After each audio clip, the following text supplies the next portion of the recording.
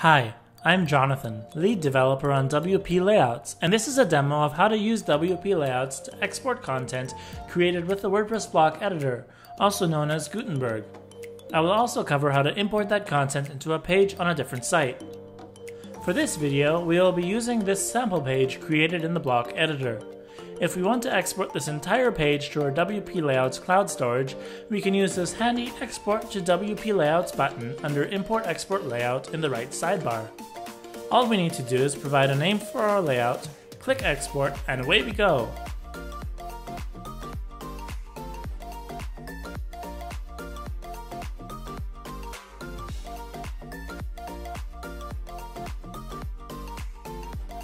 Alternatively, we can choose only part of our page to export.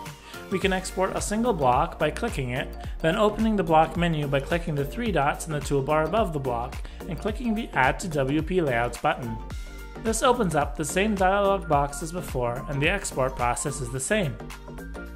If we want to export more than one block, we simply select multiple blocks. Currently, the block editor allows you to make a multi-block selection by selecting one block, then holding the Shift key while selecting another block. Both blocks and any blocks in between will be selected. Opening the menu will once again provide an Add to WP Layouts option, which works the same as it does for a single block. Now here is a blank page on a different site that we want to import our block-based content into.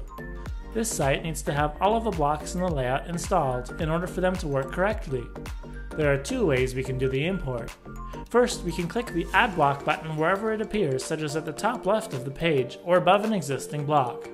Then we can either search for our layout by name or expand the My WP Layouts heading and select it. This will cause the layout to be inserted at the position corresponding to the Add Block button.